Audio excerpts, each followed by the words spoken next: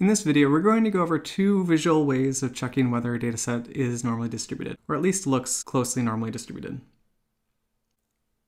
The first type of plot will look familiar. It's a histogram, and the second plot is a new plot. It's called a normal probability plot, and that's the one shown over here. A normal probability plot is also sometimes called a QQ plot, or a normal quantile plot. In this first example, we're actually looking at what is the ideal normal distribution dataset. We actually only have 40 observations here, and the dataset is symmetric. It also very closely follows the normal distribution. It's basically as close to a normal distribution as we can get with a dataset of size 40. Now the plot on the left is the new one. This is the normal probability plot. There's two main components to this plot. The first is a horizontal direction, and for this plot, we basically can start to think of observations that would be perfectly normally distributed. And so we have some higher density in the middle, which corresponds to kind of the peak density for the normal distribution, and then it gets thinner out in the tails, and it's symmetric as well. And if our data set is actually perfectly normally distributed, this is the most ideal data set we would have. We'd also see something very similar for our data set over here. And then when we match up our perfect normal data set with our actual data set, we get these points, and they'd fall along a perfect straight line. Now, no data set that we actually observe will be perfectly normally distributed. So what we're going to observe is that observations tend to follow something close to this line if the data set is actually normally distributed, but it won't be perfectly along that line. So we're going to take a look at several different examples to better understand that. With this first data set, we only have 40 observations, and if we look at the histogram on the right, we don't see anything that looks that normal. We have a gap, and we also don't have great symmetry, but with just 40 observations, that's not too surprising.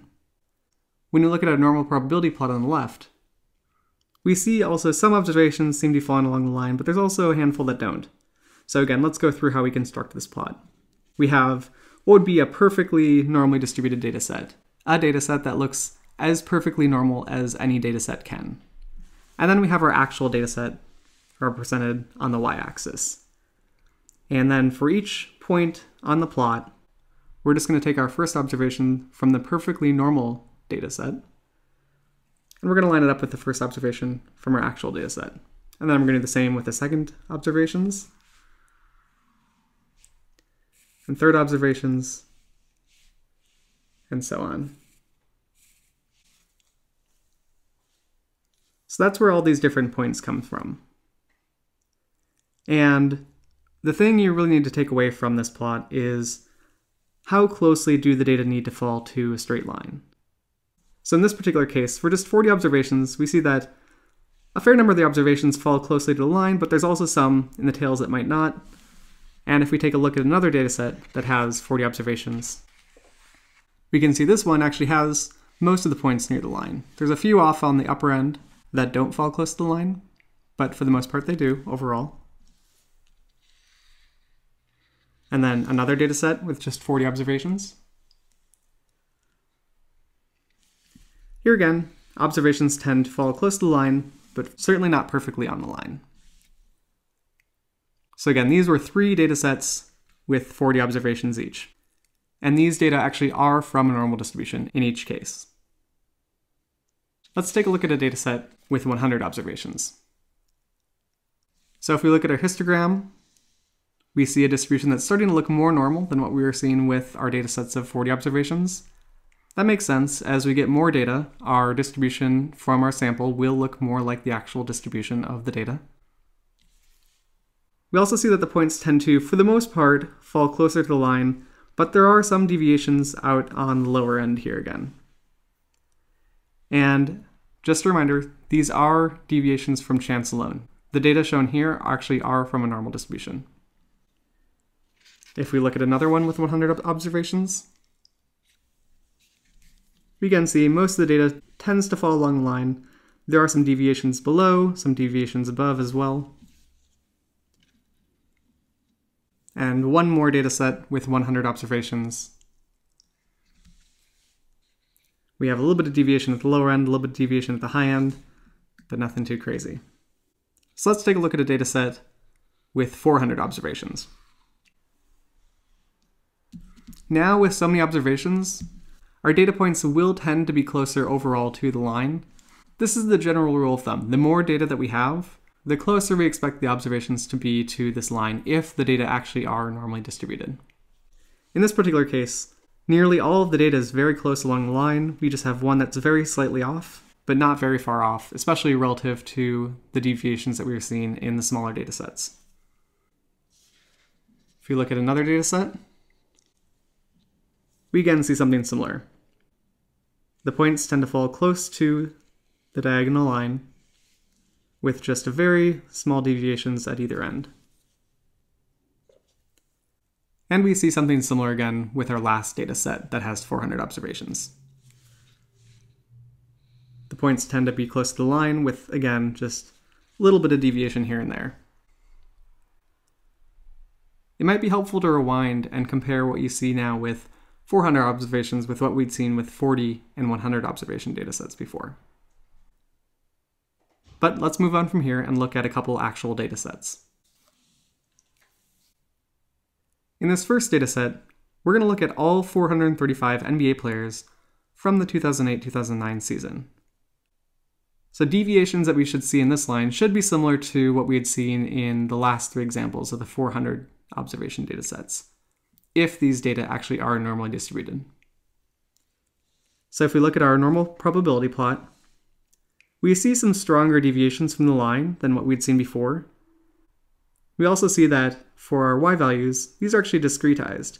So that's because the observations are actually coming in whole inches. So we have people who are 70 inches tall, 71 inches tall, 72 inches tall, but we don't actually get reported values between those inches.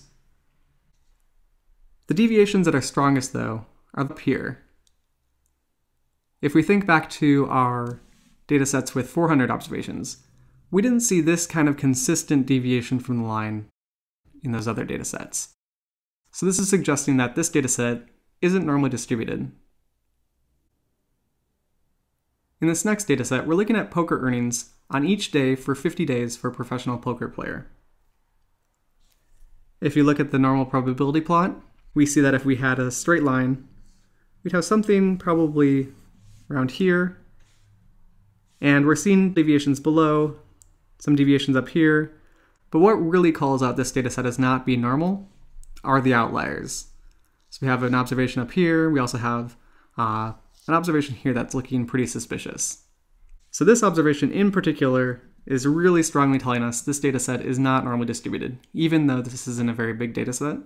That's a very large deviation from the line. In this last example, we have two distributions, one of which is left skewed and one of which is right skewed, and we have to figure out which is which. I think the easiest way to figure out what the distribution of the data actually looks like from a normal quantile plot is to think about where the observations fall along the y-axis. For the left data set, we can see that there's a lot of observations that tend to fall close to 0. So here we have a lot of observations near 0, and then as we get to higher values, there's fewer and fewer observations. This is the characteristic of a right-skewed data set. So when we're seeing a data set like this, where we have some curvature up in the normal probability plot, we should expect this to be a right-skewed data set. On the other hand, when we look at the data set on the right, if we think about where points fall on the axis, we can see that there's just a few observations on the lower end, and then as we get to the higher values, we tend to have a lot more observations. So this is characteristic of a left-skewed data set. When we see this downward curvature in a normal probability plot, that's indicative of a left-skewed data set.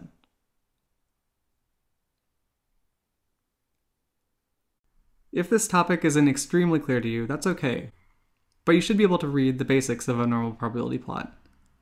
If the observations tend to fall close to the line throughout, then that's a pretty good sign that the data are reasonably normally distributed. But if we see some observations that tend to fall far away from the line, that's an indication that the data probably aren't normally distributed. How far is too far is also dependent on the number of observations.